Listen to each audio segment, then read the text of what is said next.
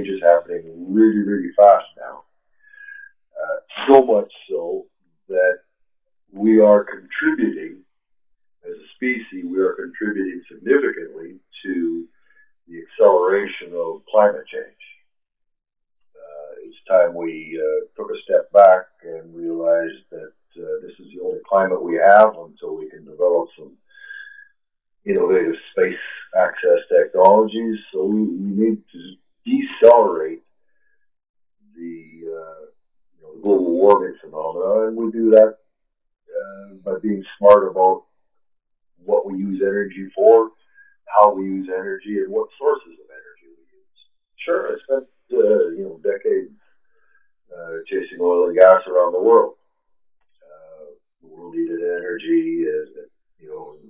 Back in the 80s, we all thought it was going to run out. Clearly, it's not. A refocus is needed. The warm fuzzies of a vibrant oil and gas industry in Alberta yesterday is not applicable to tomorrow. Tomorrow, we need to be generating our energy. Don't choke the rest of the planet off, our air and our water. To that end, obviously, solar and wind play a big factor, especially here in Alberta, where ample resources. Alberta is, funny enough, one of the hot spots around the globe in terms of days per year and hours per day average. We also have significant winds, but it's very intermittent. So we have a bell curve of solar, which is rather extreme given our seasonal fluctuations.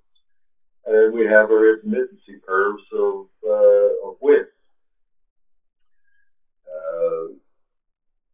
The natural sort of fallback within the energy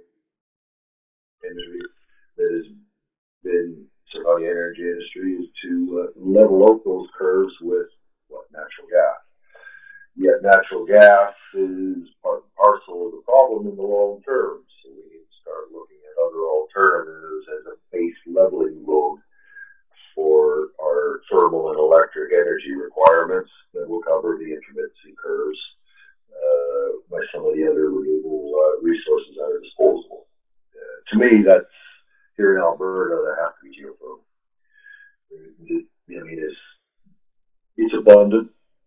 It hasn't researched, and it hasn't. There's been no exploration, appraisal, and pilot program put together, and that's what we're working towards.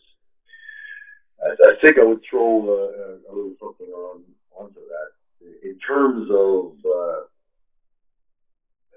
jobs and work related to various energy industries inside.